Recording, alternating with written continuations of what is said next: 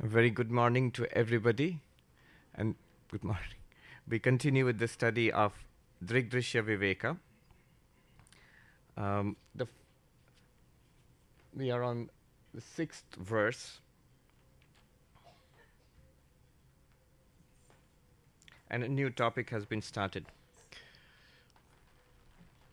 Remember the first verse, the main takeaway from all of this, the analysis of the seer and the seen.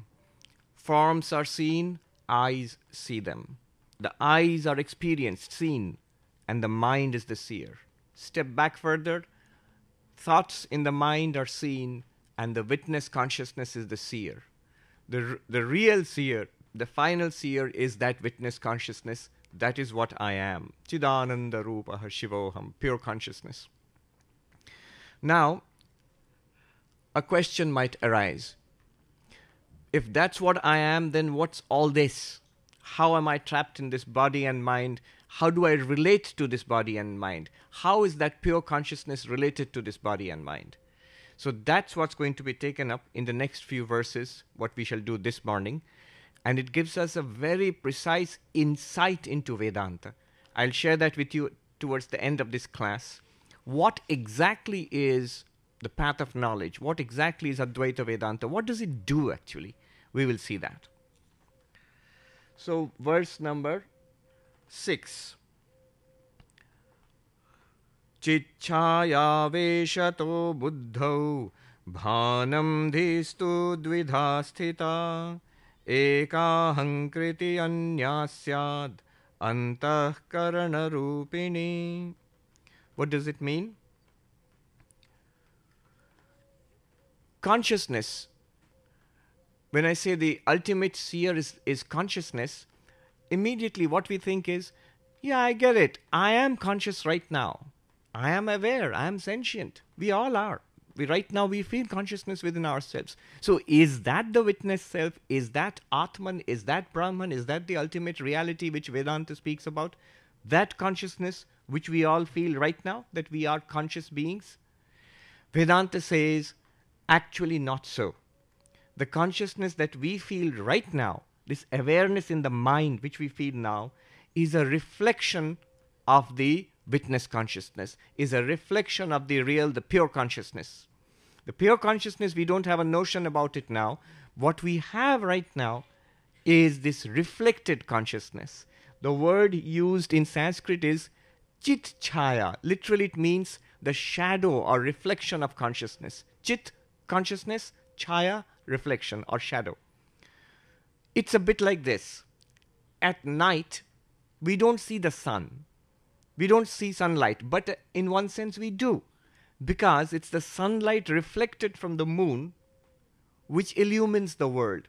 When you see the world shining in moonlight, basically what's happening is that the sun shines on the moon and the moon reflects that sunlight to earth, and with that reflected light we see the world at night.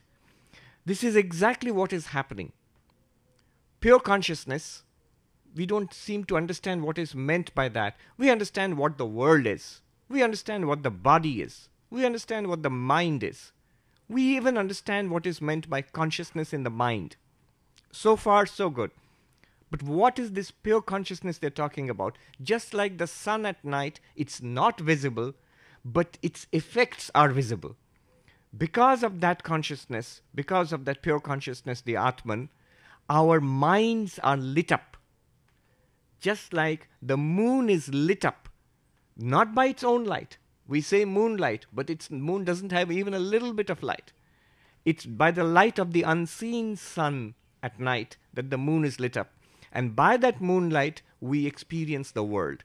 In the same way, it is by the light of the Atman, of pure consciousness, the witness. I use these words synonymously. The witness, Sakshi, Atman, self, Brahman, the ultimate reality. They are all that one same pure consciousness. They're different words.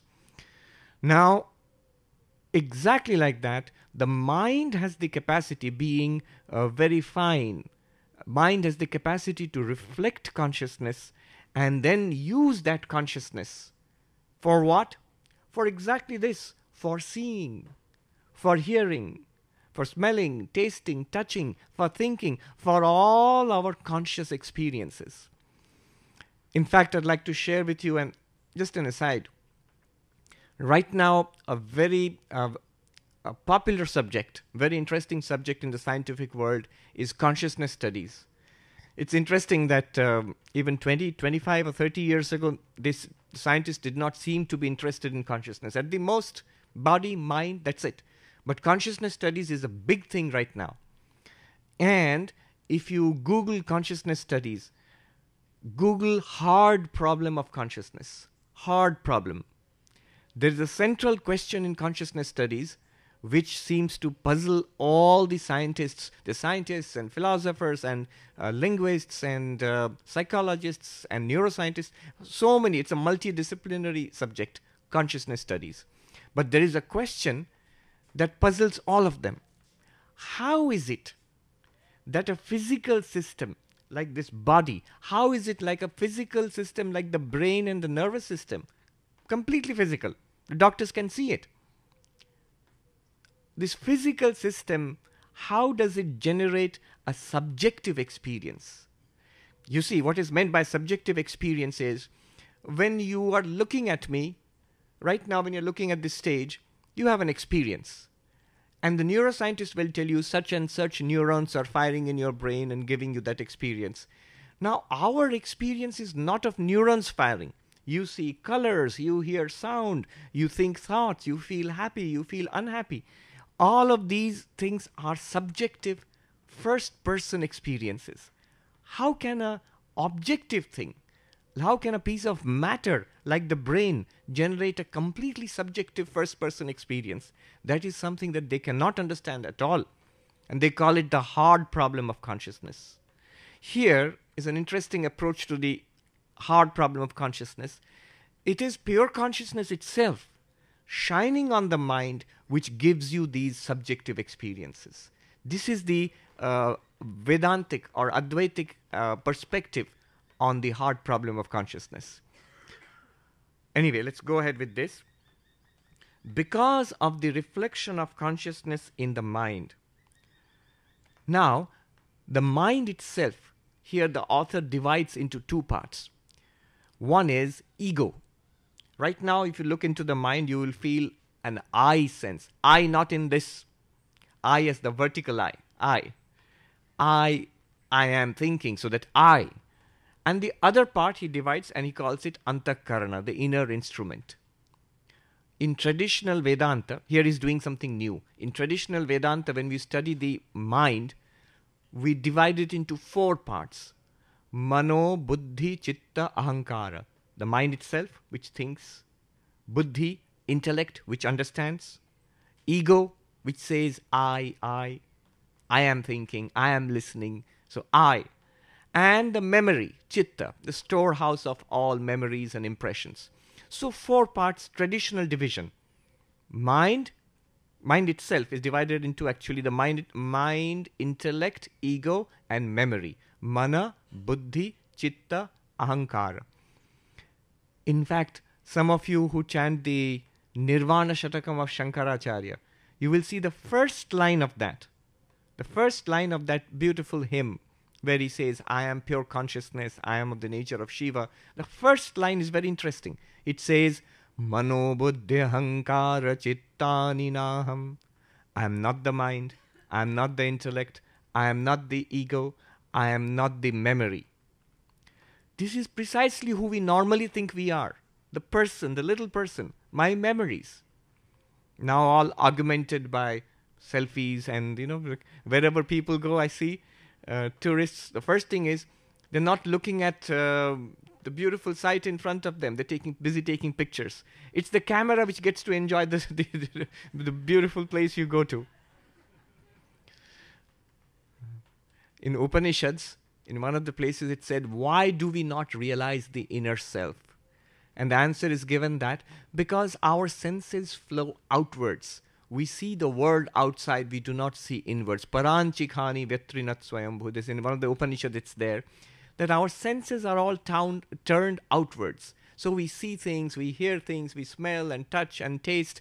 We think about those things. We never once take a look inside. I was saying this in a talk once, and the next speaker stood up and said, the Swami said, the problem is that we see the world outside, we do not see inside. Well, the Swami is wrong. It would be nice if we saw the world outside, but today we are all looking at our screens. We are not even seeing the world outside. So we are in this digital age, we are all looking at our smartphones, not even seeing the world outside. But anyway, here the author has done something new. Instead of dividing the mind into 4 parts, mind, intellect, ego, and memory, he divides the mind into 2 parts, the ego and the rest of the mind. Why he's doing this, we will see very soon. Ekahankriti, one is ego, and the other one is antakarana, the inner instrument, the rest of the mind. So just basically a division. Now he's going to use that to explain something. Verse 7. Yes. Chhayahankarayoraikyam taptaya pindavanmatam tadahankara tadatmyat dehaschetanatamagat. What he says is, first I'll translate the verse directly for you and then explain. The reflected consciousness and the ego, they become identified. And he gives an example. A ball of iron in a blast furnace in a factory, it glows red hot. A ball of iron which is heated in a blast furnace in a factory, it glows red hot. So the heat, the fire element and the iron, they are identified. They seem to be one and the same. Exactly like that, reflected consciousness and the ego seem to be one and the same. They become completely identified. And because of that, the mind seems conscious. Because of that, the sensory system seems conscious. And because of that, the whole body seems conscious. You see, the question can be raised as answer to the question. The question is, you are talking about a pure consciousness. Well and good, I don't know about that. But what I do know is the mind feels conscious, right? Right now, the mind feels conscious. Though this early in the morning, for some people, it might not feel very conscious. The mind feels conscious. And even the body feels conscious. One of the Upanishads says that the consciousness percolates down to the tip of your finger, to the tip of your fingers. So the whole body feels conscious. When you do, for example, Yoga Nidra, the technique of Yoga Nidra, we'll do it today, I think. You will see how the awareness will be circulated all over your body. So the body feels aware. How does the body, you said that consciousness is separate and the mind and the body are separate. We are the witness of the mind and the body. But how does the body feel conscious? This mechanism is explained here. What happens is, pure consciousness is reflected in the mind and it becomes identified with the mind. The mind feels conscious. Mind feels lit up. Just like the moon at night. The moon is lit up. In fact, when we were kids, we studied luminous bodies in the sky. And we would say moon is a luminous body, which is strictly not true. It's a borrowed light. In the same way, the mind is strictly not conscious. It's an object of consciousness, but it feels conscious because of the reflection of consciousness in it. One of the terms used for reflection of consciousness in Vedanta is chidabhasa, reflected consciousness. Here he uses a different term, chit chaya, also means reflection or shadow of consciousness. Because of that, the mind is lit up. And when the mind is lit up, next what happens, the consciousness is transferred to the sensory system. So our eyes, as it were, are lit up. We often use in English, his or her eyes lit up. So the ears and the other senses, all of this feels alive and conscious, and the whole body feels alive and conscious. It's transmitted through the nerves to the corners of the body. So what it says here, dehas chetanatam agat. Finally, the body itself also feels conscious. The mind, one nice example is when the sun is shining, all these surfaces, the trees and the roads, they all reflect sunlight. But if you look at, say, a pot of water, it also reflects sunlight, but there is also the image of the sun. You will find a little tiny sun in that water. Do you not see a dewdrop on a leaf? When you look at it shining in the sunlight, you will find a tiny sun reflected in the dewdrop. So all surfaces reflect sunlight, but all of them do not form a reflection of the sun itself. Only some, like transparent surfaces like the water, forms it. Exactly like that, in all the things in the world, it's only in the body and in the mind that consciousness gets reflected. And it's able to use that consciousness to experience the world. So this is verse number 7. Now we go to verse number 8. Why are we talking about all of this? There is a point, and it's coming. It's a brilliant point.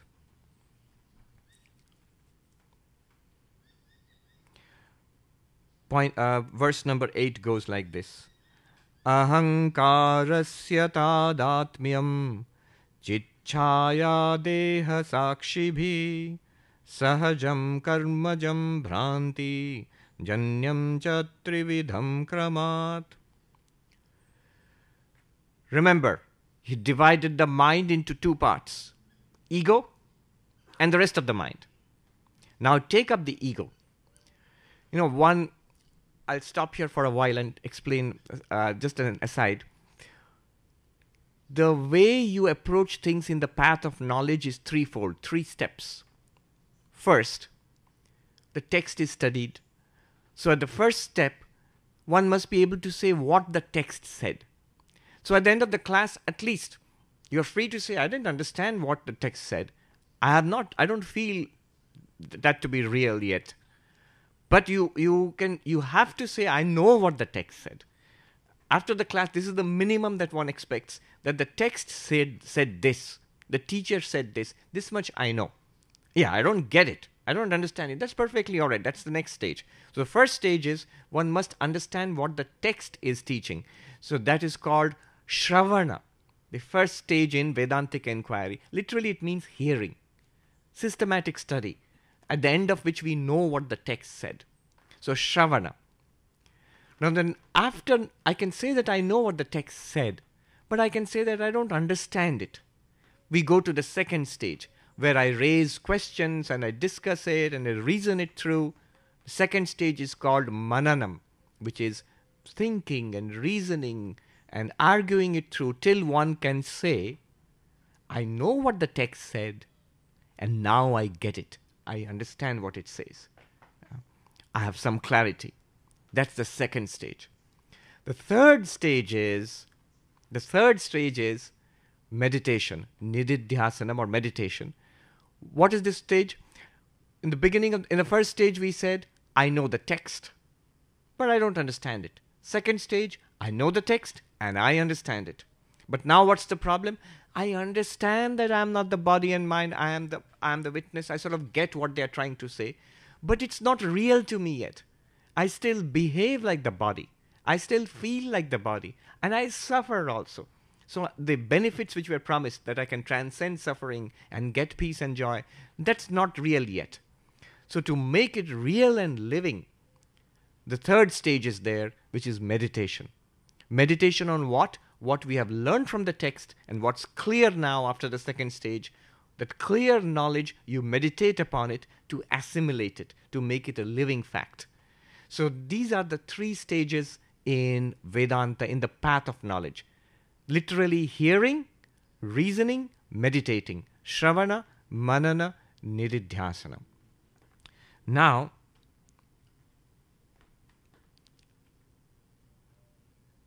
this third stage, which makes it real for us, consider that for a moment. I'll ask you a question. The question is real or theory? What's the question? Real or theory? What do you think? The first verse which we did, the most important verse, the first one. I told you there were 4 stages to it. Step 1, step 2, step 3, step 4. The first stage is forms are seen and the eyes are the seer. Let me ask you, is this real to us or is it just theory? You don't seem to be confident. It's real. You're right here looking at me. So the eyes are seeing and this is seen. All of this is seen. This is seen. All of this is seen. So eyes are the seer and the forms are seen. Real or theory? Confidence, with confidence this time. Real. Yeah, it's a fact. You should say, yeah, real. Go on. Get on with it. Second, let's go deeper. The eyes are seen and the mind is the seer. Eyes are open. The mind knows it. The eyes are closed. The mind knows it. I need glasses to see well. The mind knows it. Is this a fact? Is this real or is this theory or philosophy? Real. Yes, it's real. The third one. Here comes the trick. The third one is the mind itself, which thinks, which feels, which understands, which remembers, which forgets. That mind, the thoughts and feelings and emotions and memories there is a witness watching. I, the witness, am illumining this mind. Different from the mind, an unchanging consciousness, this witness consciousness, illumining the mind. Is this real or theory? You see? Most of us will say, yeah, this is something I learned from the book. I don't really think about it that way. This is something I learned from the book. Maybe with a lot of sadhana, maybe with many more retreats, I'll begin to appreciate this. It'll become real for me. It's not real for me right now. That's what most of us will say that. If you could say it's real with conviction, with honesty, with truth, you would be enlightened. And what Vedanta states here, wait for it, what Vedanta states is, it's real right now. And the whole purpose why we say it's not real is because we don't notice it. We are confused about it. And what Vedanta wants to do is clear up that confusion so it becomes as obvious as, yeah, my eyes see the book. It's absolutely obvious. I am the infinite consciousness experiencing or shining upon the mind and body. It should be as clear as that, like eyes seeing this book. That's what Vedanta aims to do. And why we are unable to recognize it is because of this reflected consciousness identified with the ego. What we think we are, we don't think we are the witness consciousness. We think we are the ego. This ego shining in the light of reflected consciousness, this is the villain. We think we are that. Here I am. I use the word I for myself. Notice one thing. The seer and the seen are different. This book is the seen. It's different from you. The eyes are the seen. It's different from the mind. The mind is the seen.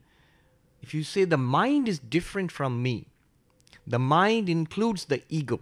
When I say I identify myself with that I. But let me ask you, do you experience the I? This is the crucial question. Do you experience your ego? If you sit quietly and do you feel I? Do you feel that? All of us, when we look into the mind, do we feel the ego? Yeah, we can say I. With confidence, we can say, yes, I am sitting. Do I feel that? Yep. I am listening. Yes. So the ego is something that is experienced. If it is experienced, it is the seen. And you are the seer of the ego. Do you see where I'm going with this? The ego is the seen. And you are the seer of the ego. Otherwise, it wouldn't be experienced. If it is experienced, it's an object just like this. Even the ego, even the I is an object. I don't mean this I. I mean the vertical I. Even that is an object. You are not the ego. You are not the ego. The ego shines in your light. We get identified with the ego and we think we are the ego, and the rest of it flows immediately. The ego is identified with the mind, and the ego is identified with the body, and then we think we are the body and mind.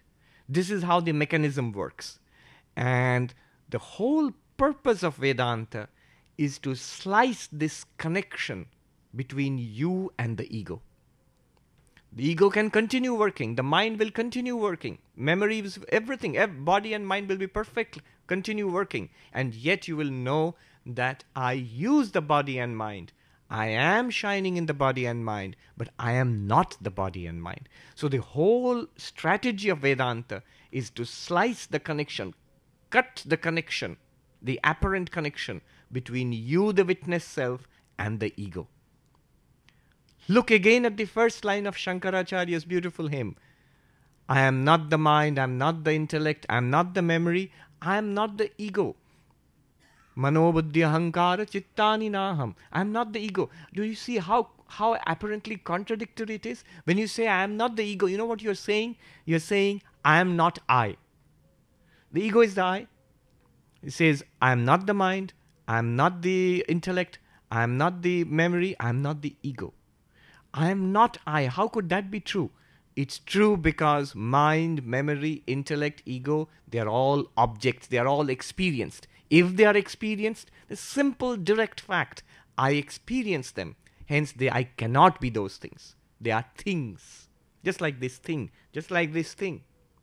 So now, how do I slice the connection between myself and the ego? Verse 8. The connection between the ego and three things. We have ego connected to three things. One is consciousness, pure consciousness itself, the real you. The other one is the reflected consciousness in the mind. The ego always shines in the reflected consciousness. When you think right now, I, don't you feel I am aware? All the time you feel. The moment you think I, it's an aware I. It's a conscious I. It's an I shining in awareness. So the second thing with which the ego is connected is this reflected consciousness. And the third thing which with this the consciousness is connected, the ego is connected, is the body. Immediately when you say I, automatically it comes, I am this. So the ego, mentally draw a picture, ego, I, is connected with three things. Reflected consciousness, body, pure consciousness. And how are these connections formed and how are they cut? What is our ultimate goal? To cut the connection between the I and the pure consciousness. So I is connected to reflected consciousness, to the body, and to pure consciousness. Let's explore these connections. What does it say? Sahajam karmajam bhranti janyam trividam. Trividam means three kinds of connections. Kramat means in sequence. The connection between the I, ego, and reflected consciousness is natural, sahajam. It's like a mirror and your reflected face. Imagine your face, this face is the original consciousness. The mirror is the ego. When you put the mirror in front of the face, what happens in the mirror? There is a reflected face, right? If you have a mirror in front of your face, there is a reflected face. And this reflected face and the mirror, what kind of relation do they have? This reflected face and the mirror, what kind of relation do they have? They have a natural relation. Moment there is a mirror, there will be a reflection. Right? Moment there is a mirror, there will naturally be a reflection. Your face will be reflected in the mirror. This mirror example is very good. Why? Because the ego functions as a mirror, the mind itself functions as a mirror, and consciousness is reflected in the mirror. You see, the interesting thing is, when you hold a mirror in front of yourself, what you see is the mirror and what you see is your reflected face. The original face is not seen. Correct? Your original face is not seen directly. What you see is a reflection. The mind functions in that way. The ego functions in that way. It reflects consciousness. So the awareness that we feel right now is like the reflected face. It's a reflected consciousness. We experience a reflected consciousness. We do not see ourselves as the original consciousness. That's what's happening. So the first relationship is between the ego, which functions as a mirror, and the reflected consciousness, which is natural to the mirror. Moment there is a mirror, there is reflected consciousness. The second connection, What's the connection between the ego and the body? I am this body, this feeling. What's the connection? Karmajam, born of karma. Because of our past karma, we have this body. Each body is produced by our past karma. We had many bodies earlier. We lived many lives earlier. We are in this life now because of our past karma. As long as that portion of our past karma keeps on giving results, this body will continue. As long as this body continues, the ego will be connected to this body. You can't do anything about it. And as long as the body continues, this ego will be connected to the body. And the idea is when the body dies, the subtle body, it transmigrates to other bodies, and then the ego will say, I am this body. This body is forgotten. It's burnt or cremated or buried or whatever. And then you say a new body, a baby is born, and you say, I am this. So the ego is always connected to the body by karma, by our past karma. We have two relations already. The ego is connected to consciousness naturally, one. Ego is connected to this body by past karma. These are not questions we are interested in. The real question we are interested in is, how is the ego connected to that witness self, the pure consciousness? And it comes here, the next one. That's an absolutely stunning point it makes. Bhranti janyam. There is no connection at all between you and the ego. It's incredible what it says. We think we are the ego. And here Vedanta says it has nothing to do with you. No more than the leaf shaking in the wind is you. It's something, it's an object. The ego is an object. Bhranti means error. The only connection between you and the ego is error. It's a confusion. It's a misunderstanding. It's error. There was this person who went to a Swami who lived in a cave.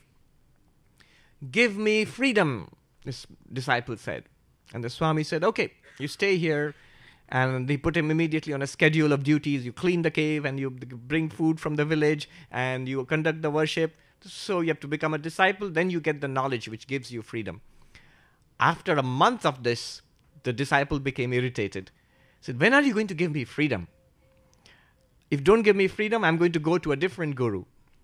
Then the Swami thought, oh, I'm going to lose this disciple. So let me give him freedom. Come tomorrow early in the morning, take a bath, fast, come with a pure mind, come in the morning, I'll give you freedom. So this disciple is excited at last. And he comes in the morning and he sees the guru in the early light of the morning. He has come out of the cave and there's a big old tree in front of the cave. And the Swami, the guru, is holding that cave and saying, give me freedom, free me, free me, free me. And the disciple said, Swami, just let go. Just let go. And the Swami turned to the disciple and said, precisely.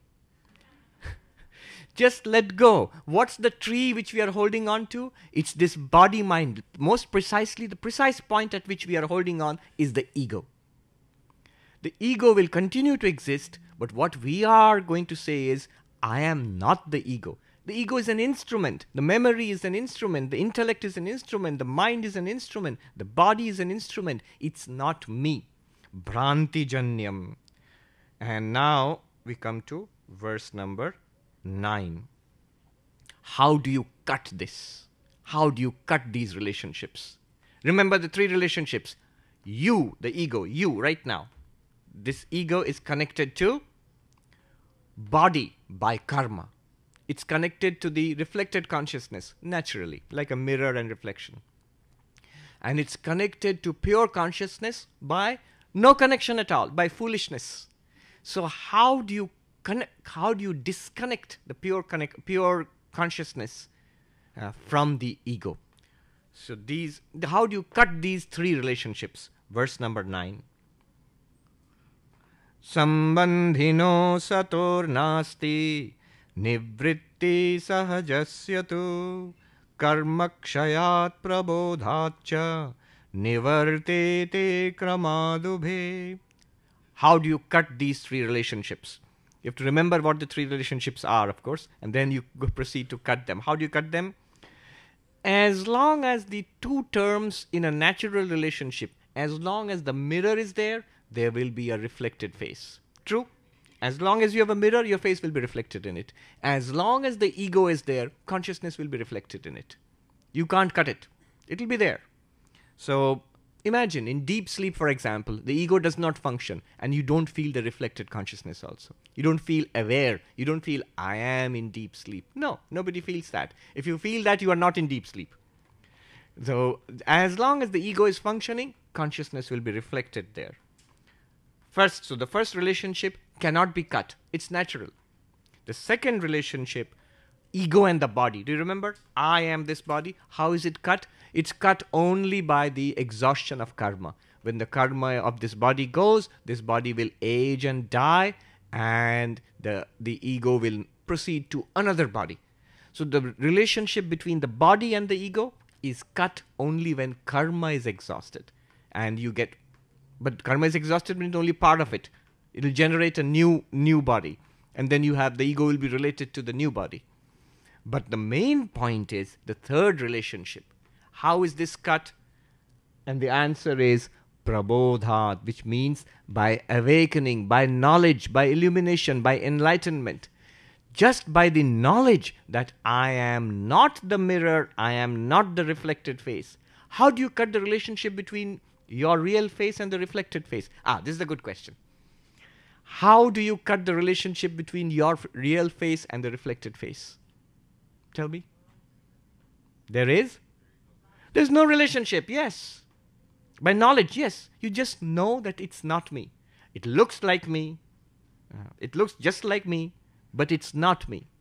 It's a reflection. It's a part of the mirror. And it's not me. Just by that knowledge, you have cut the relationship between your real face and the reflected face, which looks exactly like a real face. In the same way, we cut the relationship between the ego and the reflected consciousness shining in it and ourselves, the witness consciousness, by knowledge. See, that which is generated by error can only be removed by knowledge. That which is generated by error. The classic example, a person is walking and sees a snake and thinks it's a snake and gets scared and comes close to it and sees it's a piece of rope. It's a classic example. Now, how do you correct that thing? How do you drive away that snake? The false snake, not a real snake. How do you drive away the false snake? Do you chase it with a stick? No. All you need is knowledge that it's a rope. Then the false snake is gone. Here, all you need is knowledge that it's not me. Clearly, I am the witness. Why is it not me? Back to the first verse. Because it's an object. The ego is an object. The reflected consciousness shining in an ego is an object. It's not me. Practice seeing the ego as an object. Watch how it behaves. The moment you make the ego an object separate from you, automatically mind will be separate from you. Emotions and desires and miseries and impulses, all of them will be separate from you. You'll find the mind is much easier to control then. The mind is difficult to control because we think we are the mind. Unhappy? I am unhappy.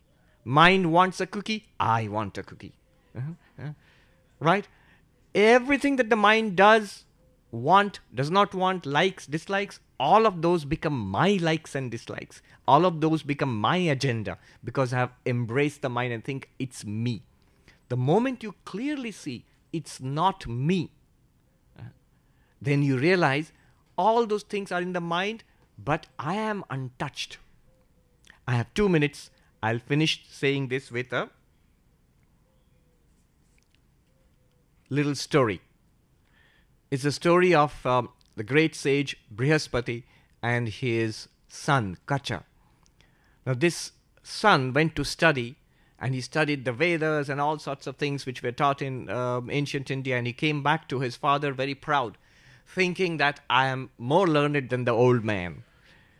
His father saw that and he said, well, son, you have studied all of this, you have attended all the retreats and you know all of this, you have got all these notes and stuff, and have you found peace? And Kacha had to admit, no, not really, I haven't found peace. Then the father said, and asked his father, now how do I get peace? The father says, Tyaga, by renunciation, by giving up. So he says, okay, I give up everything. I give up my wealth and all of that. And he goes all over India to the different holy places and comes back. And his father says, have you found peace? He says, no. Then only by renunciation, by giving up, you find peace. And Kachas thinks, what else can I give up? Okay, I give up every possession, including my little loincloth which I was wearing. So nude, he wanders all over India. And there are monks even today who actually wander nude in India.